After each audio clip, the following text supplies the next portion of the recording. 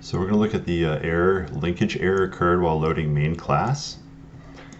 And that means you've compiled in a different version of Java. So if you try to run it, this is exactly the error you're going to see right here. You think build clean might help, but actually it doesn't. And the way to fix this, you want to go over to your project here. You can right click down to properties. You can also resolve project problems, but we'll just look at the properties way to do this. Now right here, we need to pick a JDK that we actually have.